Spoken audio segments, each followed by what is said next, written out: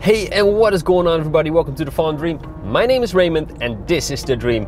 Today we are doing a few things. First of all is actually going to the vet once again, sadly.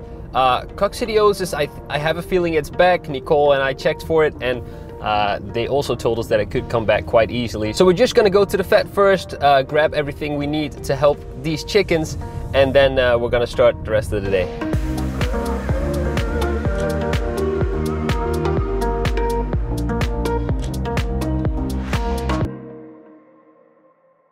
Now I forgot to turn on my microphone, so let me just tell you real quick. I've used some Godox, which is something you can mix into the water, and that will take care of the coccidiosis. So I'm just gonna mix it in with 1 liter of water, put it in the coop, and take out the other one, just to make sure that that's the only water they got. And yeah, let's just hope they take it. Before we continue with the day, I just wanted to say that it has been a little bit harder than expected to raise chickens, but we're still enjoying it. We are still looking to get maybe 1 more or 2 more. But yeah, just a heads up, if you guys are thinking about getting chickens, it is a little bit more work than you might think. Now, I just wanted to quickly show you guys what we've been hanging on this trellis here, because look at how good it has been growing. We've been guiding them along the trellis here, and in a few weeks, we're hoping to have a fully built wall of flowers and green. Correct me if I'm wrong, but that is the first tomato. Look at that tiny bead over there. We are in the business of growing tomatoes. Now, we've got plenty of tomatoes here, but yeah, none of them have really been showing any fruit so far. So really happy with that. So just a small update on the backyard while we're here anyway. Tomatoes, cherry tomatoes are doing really good. There's a little butterfly, and the butterfly is the main issue of the cauliflowers over here. You might be able to tell that it's trying to lay eggs on it, and it's been doing that a lot. So we're not too sure if we can actually get a harvest out of these this year, but we do know that next year we're going to use some netting, and then it will be fine. Now you can see maybe that it's also trying to attack the pointed cabbage, which has the same issue. One over here seemingly has fixed the problem a little bit, so it should be fine. But again, we need finer netting, but maybe they will do just fine. So we got some beetroot over here, and they are doing beautiful. We actually have some bulbs being formed at the bottom there, so really happy about that. Can't wait to have more beetroot. The ones in the front yard are almost done, so just can't wait for that. Now behind here, and I'm just gonna try and show you guys, there are our new peas. So it's actually some new snow peas, and we're really happy that we got some new ones in there, and can't wait for those to be ready as well. We still have a lot of them in the freezer from last harvest, so we got plenty of time before they actually come out. Then the French beans in the back. Now, the French beans are gonna need some support, so we're gonna have to fix that today. Carrots over here, they are about ready, I must say. I don't see anything sticking out just yet, but they should be getting ready quite soon. And then we have this big area, which is filled with potatoes. And I'm not too sure if they're doing too well. We tried to grow them in a shady area because there's quite a lot of shade on this side of the garden, but maybe they will do just fine. There's 2 species, one on the left side over here, that's the big one, and there's a few that are actually underneath there, so that's quite the issue here. In the back, some sunflowers, and that is the garden here.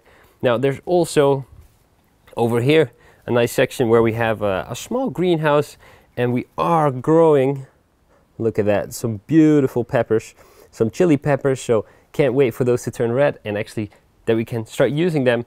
And a paprika plant. Now the Netherlands has been known for not being able to really grow these. We tried it last year and it didn't work out too well. So yeah, hoping that a few of them will come out this year.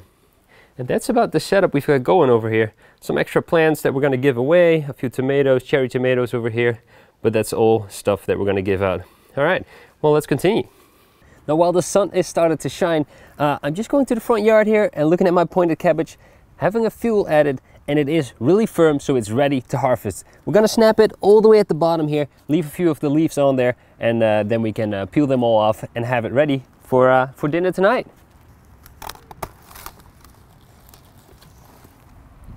Now, the main reason that I just like July so much is because we can harvest pointed cabbage, and all the other things that we have been harvesting so far. So July usually is a place where we have to do a lot of work in the garden, but also get so many rewarding crops out of it.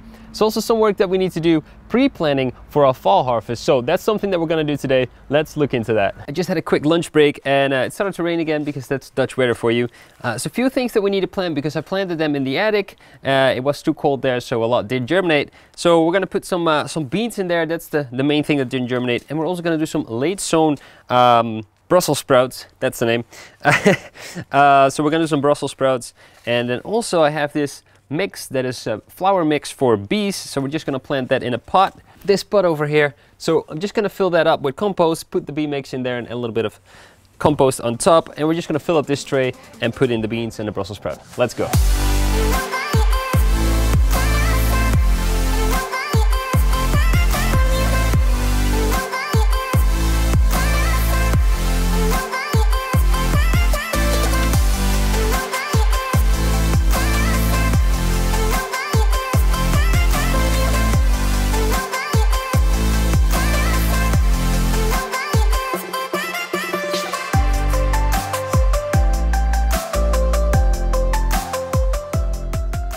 And there we go, a tray filled with vegetables and a pot filled with flowers. I'm just gonna leave the pot outside and we're gonna put the tray in the attic and let it heat up over there. I might even put this in the windowsill because it's above the heating and it gives off a little bit more heat. So I'm gonna put these at a spot and then we're gonna continue to the front yard because I want to put some mulch on all my raised beds. Now there's been one thing that I've been wanting to do for a long time in the raised beds here, and that's actually adding some mulch. Because this is on the south side, which in the Netherlands is the sunny side, this is definitely a place where we need to put in some mulch. I did a little bit on that area. It's just straw, which is my favorite thing to use because it's easy, it's lightweight, it doesn't compress the soil, and it does convert into a little bit of nutrients for the soil. And when you're done with it, you can either take it out, just scoop it out really easily, put it on your compost heap, or just shove it aside, put some new plants in, and put it back on there. So one thing that I also like to add is wood chips, but that's mainly for the pathways. So it's a good mulch that prevents a lot of weeds, and it's also easy to walk on, a little bit softer, so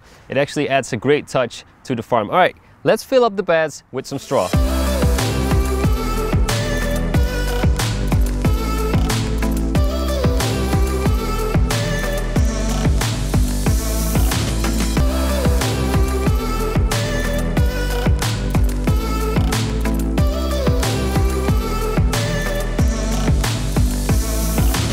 And there you have it, all the mulch is in and it's ready to receive all the sun rays for the coming weeks. We're gonna protect our soil with this and make sure it doesn't dry out as much. Next week, we're gonna harvest the broccoli. It is almost ready, and there's also a few other things we're gonna do. So stay tuned for that. If you guys like this video, leave a like, consider subscribing, and don't forget to live the farm dream.